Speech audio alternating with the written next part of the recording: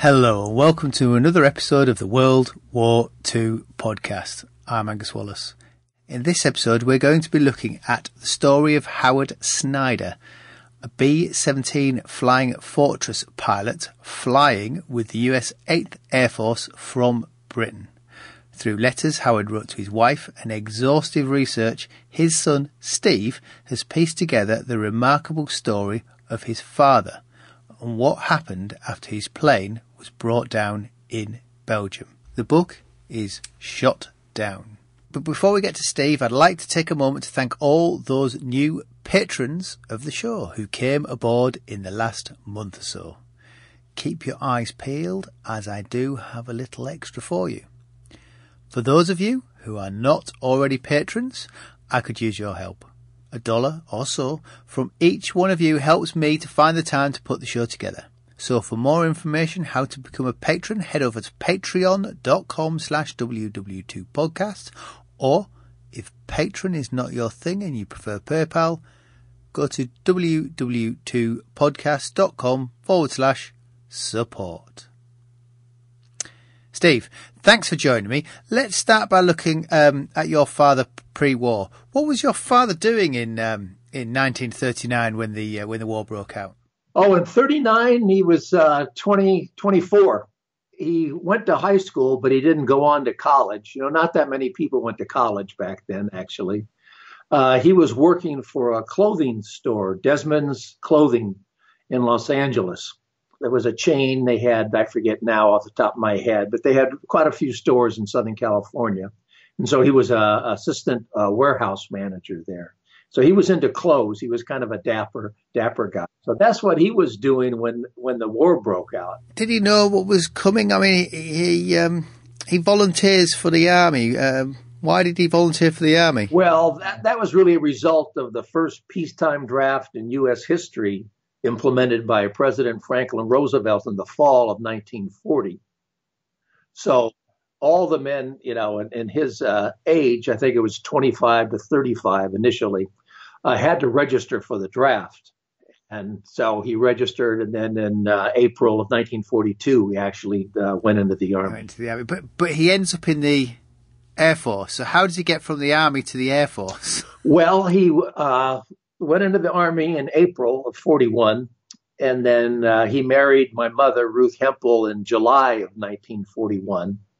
You know, the war broke out. Pearl Harbor was bombed by Japan on December 7th of 41, and things were in a great upheaval at that time. My mother was very concerned about the future that was very uncertain. So she went up to Washington, the state of Washington, where my dad was stationed over Christmas that year. And she got pregnant.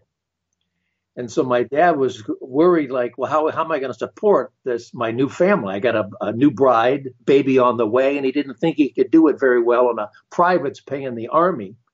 So he decided to volunteer for the Air Force, where he could make more money, especially if he could make it through pilot training, become an officer. He would be able to make more money and then better provide for his family. So that's why he went into the Air Force. It's one of those wonderful practical things that rather than any sort of flag waving anything else, it's kind of, he needed money, his wife's pregnant. It's all about the money. Yeah. And how did he manage with flight training? Because the planes were still relatively new. There must have been like this was like astronauts now. You know, this is a really new technology. It was, real cutting edge stuff. How did he get on with flight training? Yeah, absolutely. Back then, there weren't that many people that flew airplanes. They were mostly all biplanes. In fact, in primary training, the first stage of pilot training, he flew a Stearman, biplane. And then that's where he soloed for the first time. But it was pretty exciting stuff back then. Flying in airplanes. Do you have the letters going back that far? Did he find it all rigorous, the flight training? And you can't have struggled that much with it, otherwise he wouldn't have been a pilot. Right. Well, it was going through pilot training was very difficult because 40% of the men who went into pilot training got washed out. because it was very hard. Not only was, you had to learn how to fly, but you had to learn mathematics and physics and a lot of different mental disciplines to be a pilot. His big problem during pilot training was that he missed his wife because they had just gotten married, and then he had to be separated. So he missed her a great deal, and he expressed that in the letters that he wrote to my mother while he was in pilot training. But then once he got through the 3 stages, there were primary, basic, and advanced training. And then he graduated from advanced pilot training in April of 1943. Then the other training, as far as transitional training, where he learned how to fly a B-17 4-engine bomber, and then on to operational crew training, where the various members of the crew came together and they learned to operate as a team. The officers could have their wives with them. So at least during those phases, that were actually both in Texas, my mother moved down there and they could spend, time together.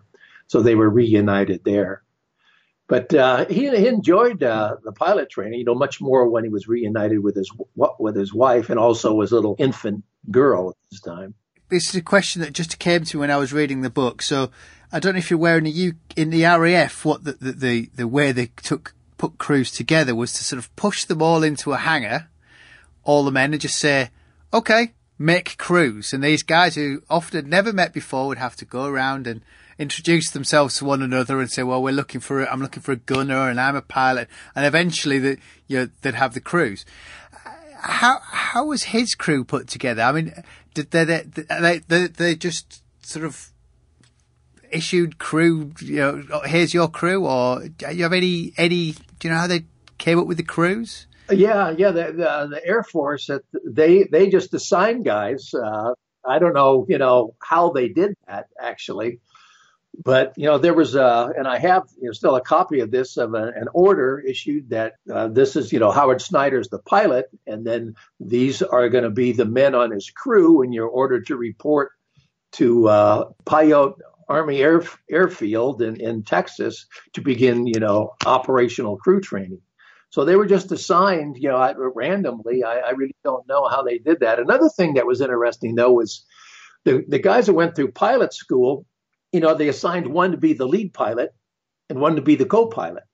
I think a lot of that was kind of random, although my dad, I think several reasons why my dad became a lead pilot or the first pilot is that he was a lot older than most of the other guys. Well, at that time, he was 27 when he became a lead pilot.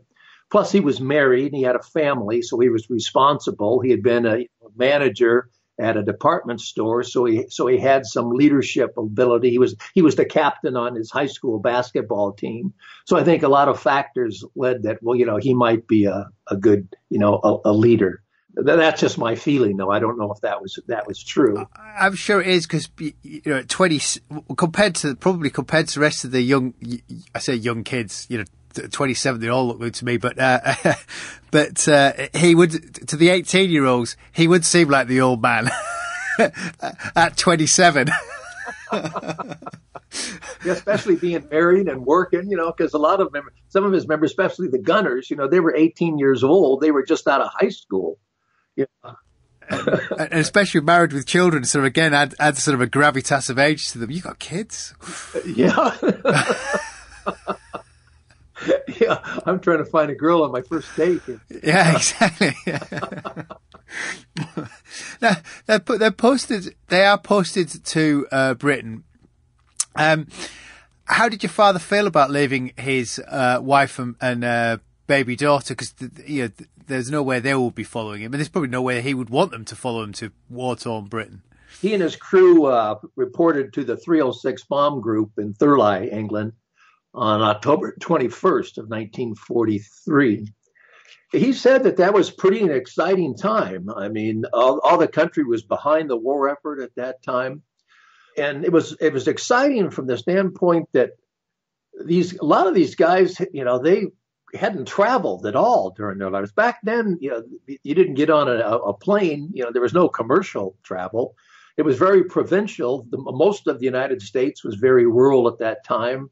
People lived in the country. They didn't live in big cities. They only associated with people like themselves in a little whole town, guys that never been out of their county, let alone all of a sudden they find themselves halfway around the world in England fighting a war. So it was very, very exciting for him at that time. Yeah, I got the feeling he found it quite thrilling. Do you think they were surprised at what they found in Britain? Yeah, I think it was a big shock for all the GIs. It was a shock for the Brits having all these Americans come over, and there was a shock for the Americans because everything was so comparatively so old. 500-year-old buildings were new in Britain. The United States, was just so young. And even though, if both the Brits and the Americans speak English, it was a different type of English. The weather was a lot different. The people were different. The customs were different. It was a shock. It was a big learning experience. I thought his reminiscences about his trips to London were really interesting. I mean, what if you could tell us about those? Most of those came from letters that he had written to my mother while he was stationed in England. And unlike most guys that wrote back home, my dad was very candid in what he wrote in those letters to my mother. He wrote about what life was like on the base, what life was like in England and London at the time, what bombing missions were like, escapades, as you referred to, of members in his crew. And so that was fascinating. That's one of the things that really got me, my passion, running high to learn more about my dad and his crew because of these stories he told about going into England, trying to shop for things to send home to my mother. Which was, with rationing going on in Britain at the time, it was tough to find stuff and it was expensive. The blackouts, trying to just get around London. They said, he said, you get lost all the time because you couldn't see where you were going. It was so dark going into the pubs or the speakeasies and drinking and, having a jolly old time. And these guys were young, the first time away from home. They could do anything they wanted to, really. They didn't have peers or their church or their family. They could start drinking. A lot of these guys that never drank before, never smoked before, didn't have sex before, and all of a sudden they could get all that in London when they went into town. So it was quite an experience for those guys. It seemed to come across very much as sort of, all right, it's wartime, but there's an element of fun to them going to London. It's sort of some excited tourists, but they're not just, it's kind of like almost like going to Disneyland. It's so alien that it's completely thrilling. And also at that time, there was no other city like London in the world at that time. I mean, it was really the center. And because of the Nazi occupation of many countries in Europe, you had all sorts of different nationalities of soldiers that had Frenchmen, you had Belgians, you had Poles, you had all these different nationalities coming in there during the war. So it was really an unusual place during that time. I mean, do you know what the routine was for these airmen on the, your father on the bases? I mean, how often were they allowed to go and do their own thing compared to actually flying time? Well, they did a lot of practice flying when they got to England because really, they had their training in the U.S., but really they didn't have that many hours of training, especially of formation flying. They did a lot of formation flying, learned to fly tight formations to defend themselves from the Luftwaffe. And so a lot of time was spent training. A lot of times the weather in England, was bad and they couldn't fly because it was the overcast or the clouds. And so they had a lot of downtime. How often they got a pass for the weekend or a leave, I'm not really sure about that. But they were, as you referred to, Thurley it's about 60 miles north of London, a little bit northwest of London. So it wasn't that long of a train ride to get into London. Any guy'd love to get off the base and get into London and get all that excitement. If they couldn't, then at least they could get off the base locally. Thurley, typically they went into Bedford because Thurley was in Bedfordshire, and went into the pubs there and around that area. My mother recalled growing up that, because I'm surrounded by RAF and Canadian bomber bases, my mother recalls growing up that if a bicycle went missing, invariably it turned up one of the airfields because one of the airmen had to get back in a hurry because after a night out, and it was just taken and thrown in a hedge back. All those guys had bicycles. That was their main form of transportation. It was interesting that I forget who it was now. He used to like to just go out to the entrance to the base and watch guys come back at night. Because all these guys would be riding their bicycles from the local little villages drunk, and they'd be falling off their bicycles and going into ditches. I have to say, it all does sort of sound, that life when they're not flying sounds relatively, I don't know if glamorous is the thing, but possibly fun if the war wasn't getting in the way for them. So the missions, and how much do you know about the missions? There's a long missions. Are they daylight bombing or are they night bombing at this point? The U.S., the 8th Air Force, they just bombed during the day. They had as a result of the Casablanca Agreement with Churchill and Roosevelt, it was agreed that they'd have around-the-clock bombing. The British would bomb at night, and the Americans would bomb during the day. So they would just bomb Germany. They'd give them no rest. They'd just bomb continually, trying to bomb them into submission. But flying combat was extremely dangerous. A combat airman in the 8th Air Force during World War II was the most hazardous duty assignment in the United States military. 26,000 men died in the 8th Air Force. That's more than the entire Marine Corps fighting in the Pacific for the U.S. And another 28,000 men became prisoners of war after their bombers were knocked out of the sky by either German aircraft, anti-aircraft fire, or German fighter planes. It was hazardous duty. That was another thing that was unique because, one moment you're in the sky facing death on these bombing missions, and then that same night or the next day, you could be in London partying. And I think that's one reason they partied hard, is that the next day they might be dead. Do you know how your father found these missions? Did he find them taxing? Did he pass that on to your mother? Yeah, he wrote about bombing missions in his letters to my mother.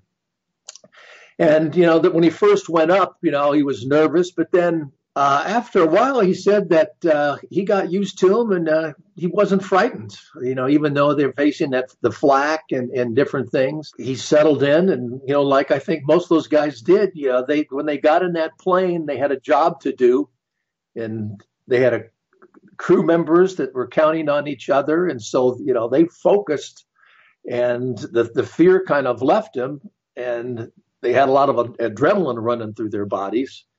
But they focused on the job that they had to do. What surprised me is the tempo. I mean, he writes, we've had 2 in 2 days. At another point, he says, 3 months and now 3 in 3 days. All right, 3 in 3 months isn't a lot, but 3 in 3 days, if they're 10-hour missions, the turnaround time to fly back, get yourself prepared, the machines get overhauled, and the tempo for those 3 in 3 days must have been terrific, the strain on them. Yeah, they didn't know, they never knew when they were going to go up. When my dad was there, they had implemented a 25 mission limit. If you flew 25 missions, you could go back home. And they all wanted to fly missions. They hated it when the weather was bad and they couldn't fly, or a mission had to be aborted because of mechanical failure or weather, and they have to return to England. They just wanted to fly their missions and they wanted to get back home. And as you say, those missions lasting 6 to 10 hours were extremely tiring. Being up in the air that long, especially for the pilots, because they had to stay alert at all times. If you were a gunner, you could kind of sleep for a while before you got over enemy territory. But those pilots, it was both mentally and physically strenuous. Not only was the missions lengthy, But they had to stay alert at all times, flying in those tight formations. If they lost their concentration, they could clip a wing on the plane next to them or run on the plane in front of them and go down. They had to continually fight the turbulence, not only the weather turbulence, but all the air turbulence of all those bombers being in such close proximity to one another. The wake turbulence and the prop wash would just churn the air, so it'd be like a washing machine. And back then, you really had to fly those planes. It took muscle to fly those planes. And the co-pilot flew the plane as much as the pilot. They traded off because they got so tired. And these machines, they could take some punishment. The B-17 is well known for being able to take a pounding. And so before we get to your father being brought down, I wonder if you could tell us about. He certainly had some close scrapes, didn't he? After they've taken some punishment. One thing I'll state, though, that a lot of people don't realize, a lot of people think that one crew, a B-17, had a 10-man crew. They just flew all their missions together. But that was hardly ever the case.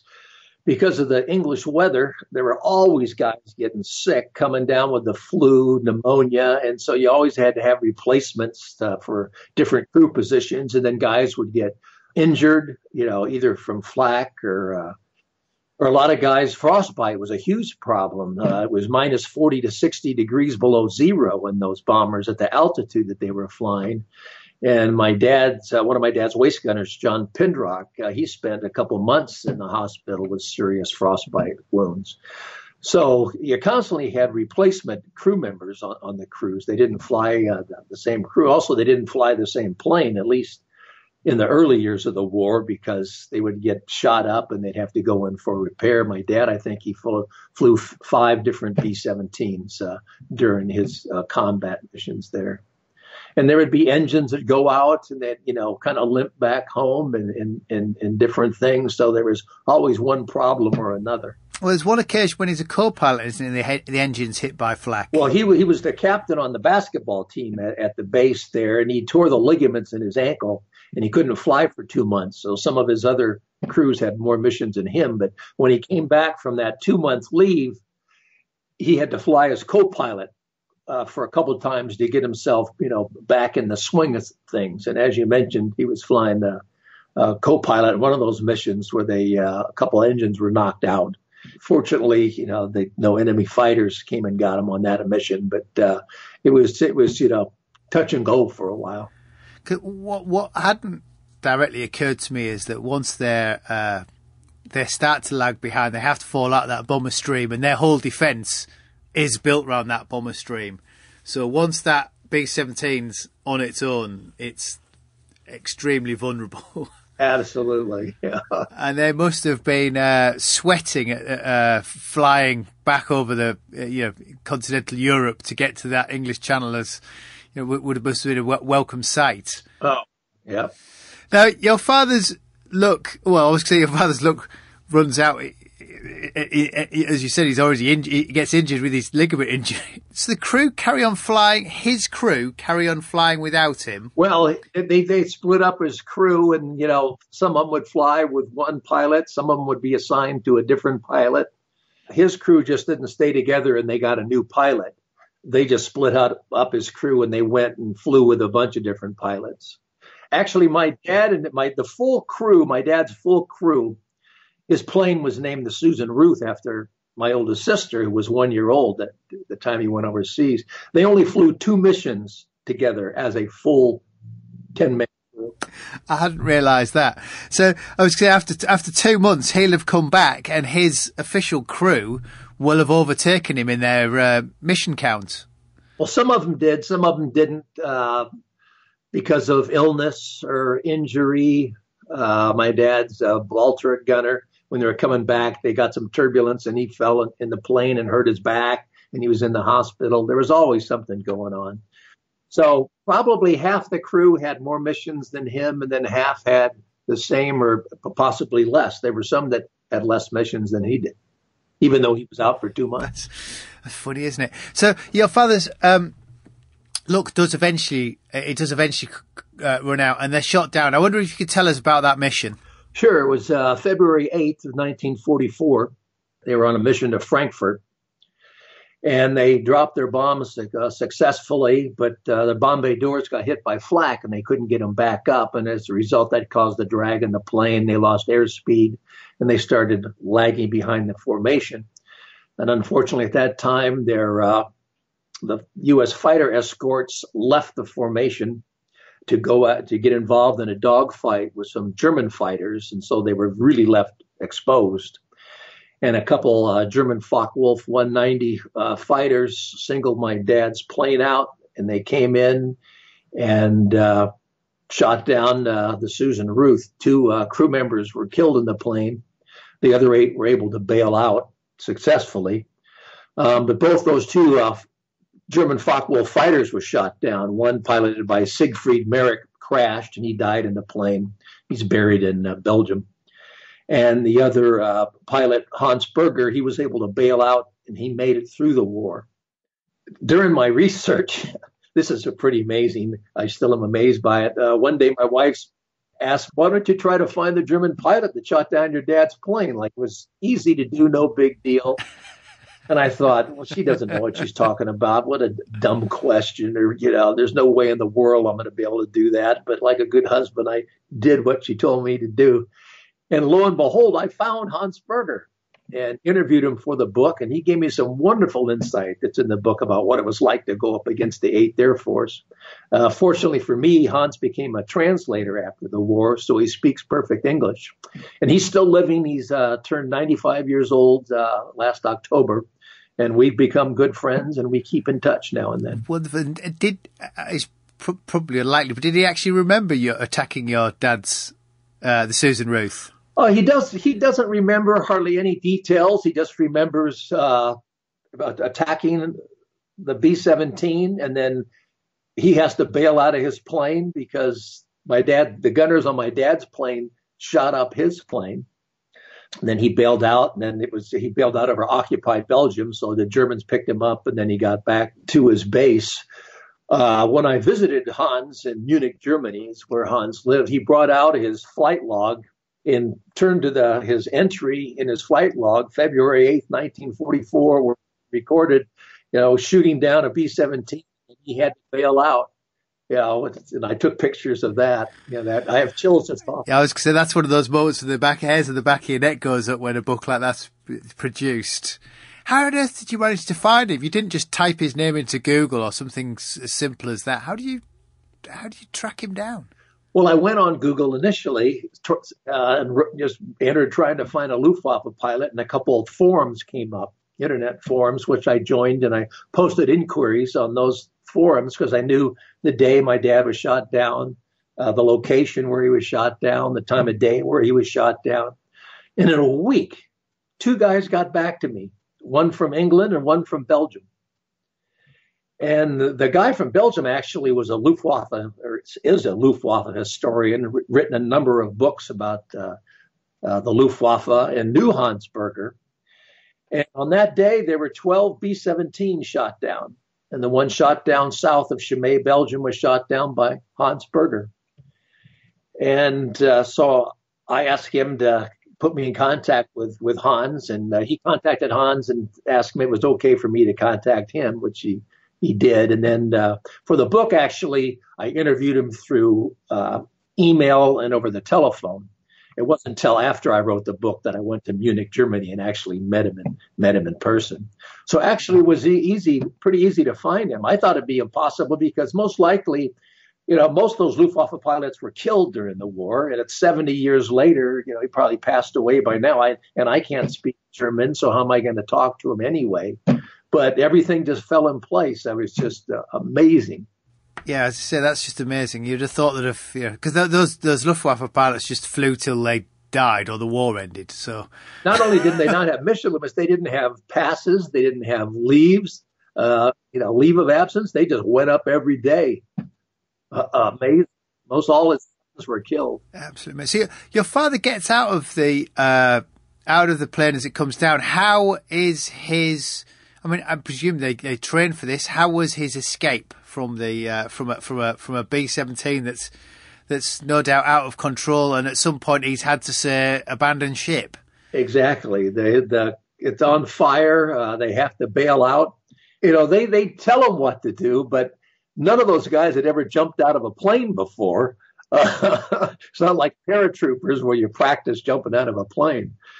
So, they jump out and, they're told, count so many seconds, and then until you see objects, but he doesn't see anything. And so he counts, and then he counts over, and then he gives up counting. And he just, he's coming down through clouds. Sometimes he can see the ground, sometimes he can't.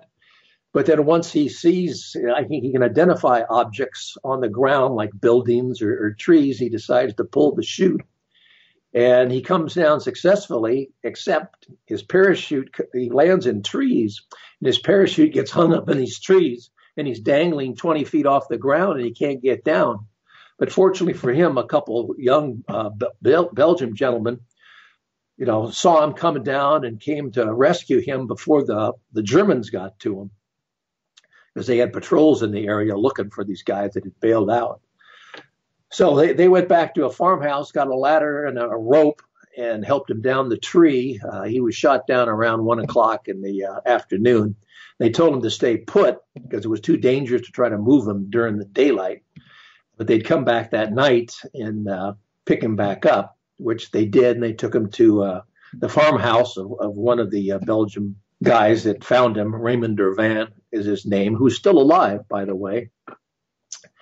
And they took him to this farmhouse. He stayed there one night. My dad had some shrapnel wounds and some burn wounds, which Raymond Dervan's mother, Ida, patched up. And then that night they decided to move him because they thought it was too dangerous for him to stay there any longer than that with those German patrols in the area. So a Belgian customs officer, Paul Tilcan, came and got him on a tandem bicycle, and they took off and moved him to another location.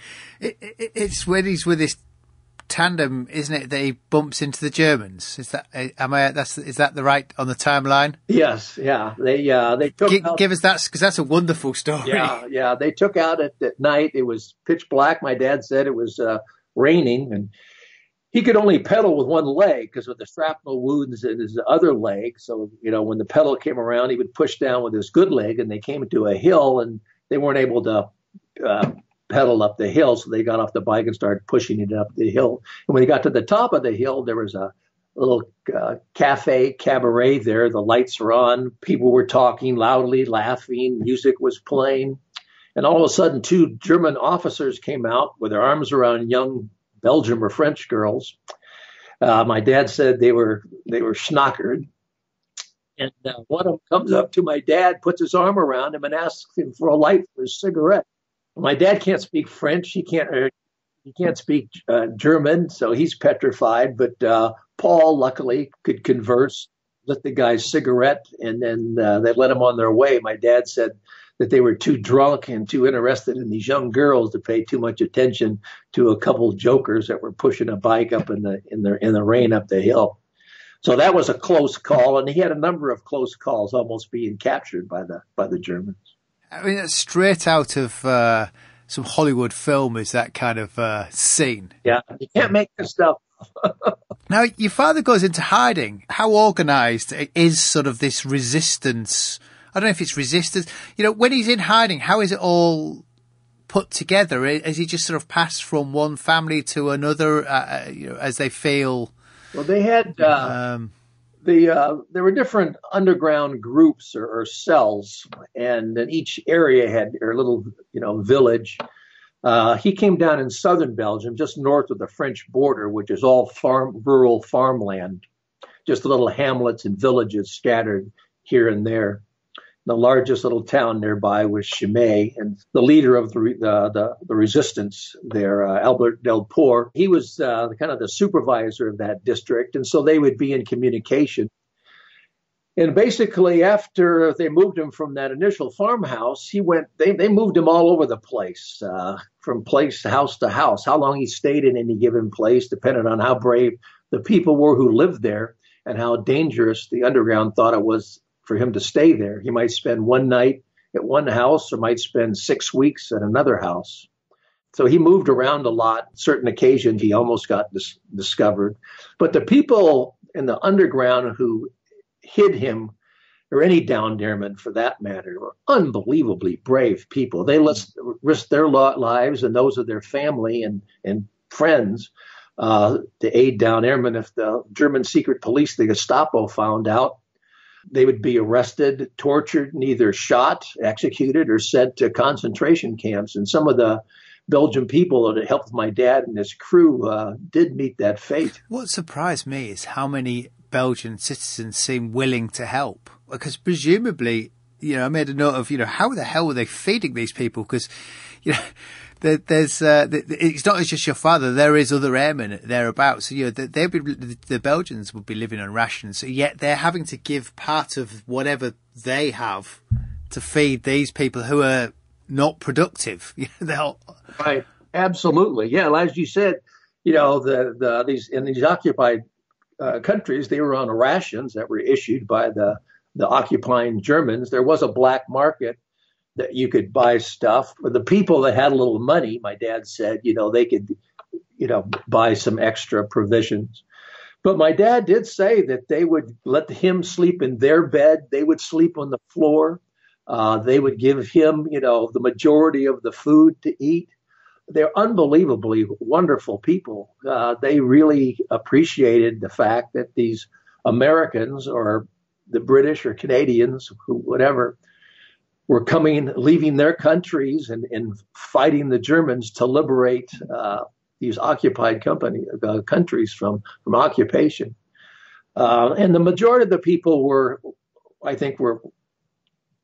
patriots. You did have a certain percentage of the people that were collaborators who either believed in fascism or they thought, well, the Germans are going to win the war, so we might as well be, on their side when it's all said and done. Or just people that were selfish and saw this as an opportunity to make money. And it was brutal. People would rat out friends who they didn't like. They might have had a little grudge, that went back a few years, and they'd go tell the Gestapo that, oh, this person's part of the resistance, and they'd be arrested. It was terrible. Was there any chance of your father making it back to Britain? Was there any plan, if that's the right way of putting it, in place for him to get back? Yes, normally once the underground came across down airmen, they tried to get him back to England through various escape routes, down through France, over the Pyrenees into Spain, and then out through British-controlled Gibraltar. But something always went wrong trying to get my dad out for whatever reason. Sometimes these escape routes, they had people would get killed who were manning the escape routes, or they'd be infiltrated by collaborators or Germans. And this had to be hard on my dad because, just hiding and hiding, because he was missing in action for 7 months. And, he's has to bail out of his plane. He comes down in a foreign country. He has no idea where he is, doesn't know what happened to the other members of his crew. Can't communicate with the U.S. military. He's dealing with people who he can't communicate with because at that point he can't speak French. Any one of these people might be a collaborator and turn him into the Gestapo. And when he's hiding, the Gestapo could break in at any moment, search the house and capture him and arrest him and either shoot him or send him to a prisoner of war camp. And finally, he got tired of hiding. Word had come that the Allies had landed at Normandy, and so the invasion of occupied Europe had begun. So he decided to join the French resistance. He had that year's training in the army in Washington, so he knew how to fight on the ground.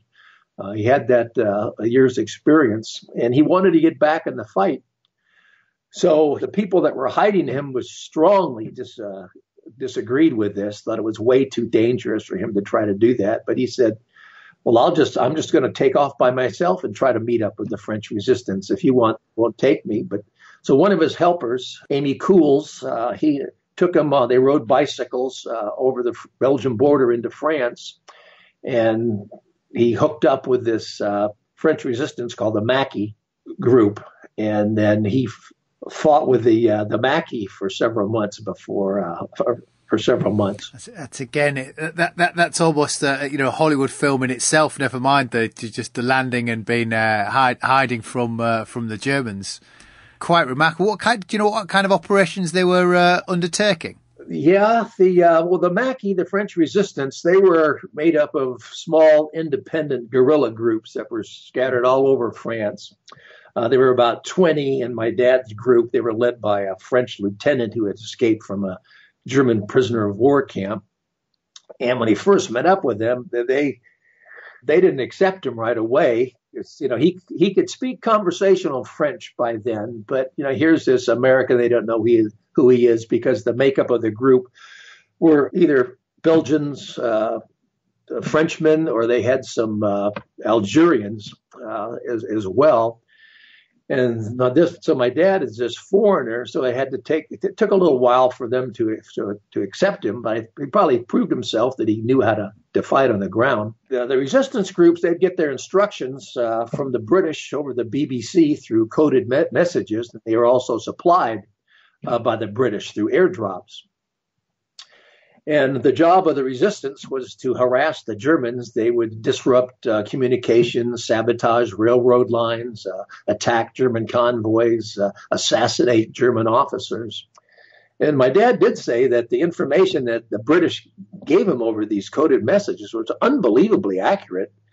If the British said there'd be a German convoy, on this date, at this time, at this place, sure enough, they'd be. The American army. It's the Americans who push up into his sector.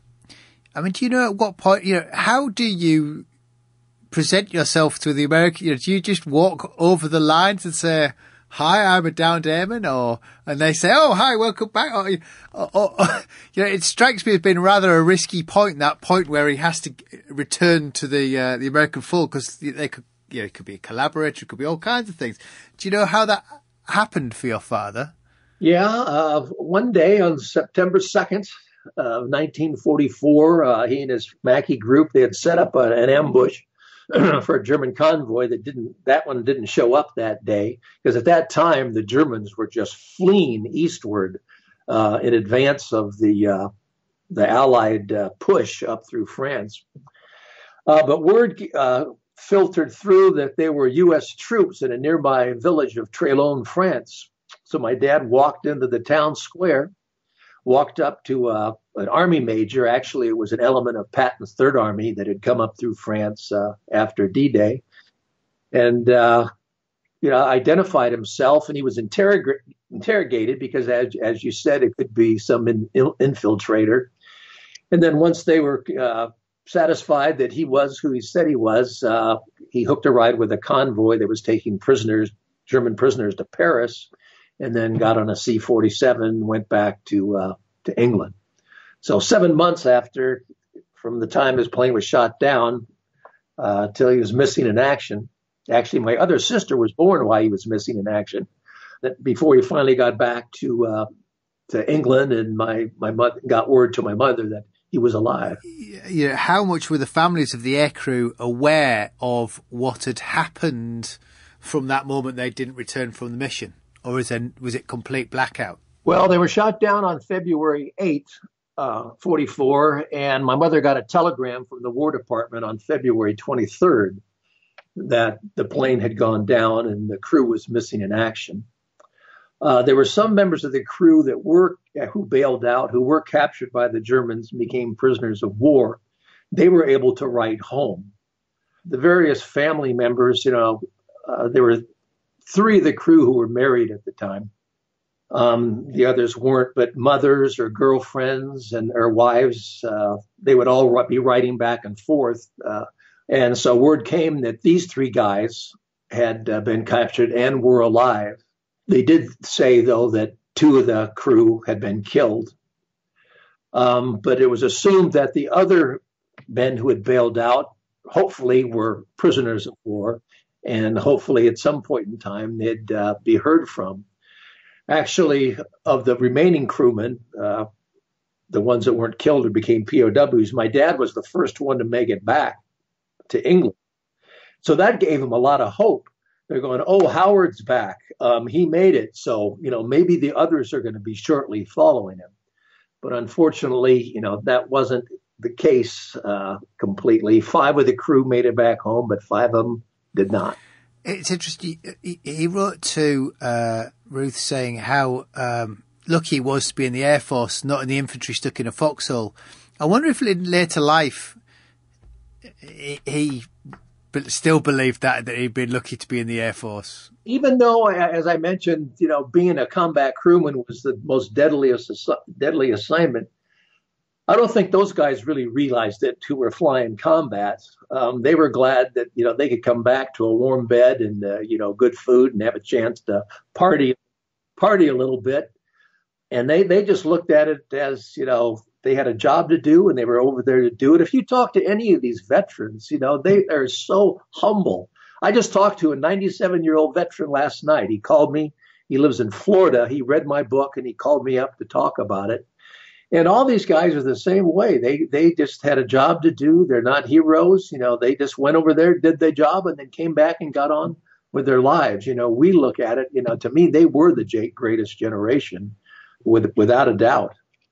But my dad was glad that he was in the Air Force. Most of those guys, even though they were getting killed at such a rapid rate especially early in the war, when you're a teenager or early 20s, you think you're invincible and you're going to live forever and that, the other guy's going to get killed, but, it won't be me. And most of those guys had that attitude. Well, Steve, thanks for sharing your father's story. Listeners, if you want to read the full story and find out what happened to the rest of the crew of the Susan Ruth, the book is Shot Down by Steve Snyder. I will, of course, put a link on the website. But before I go, I have one more thing to share with you.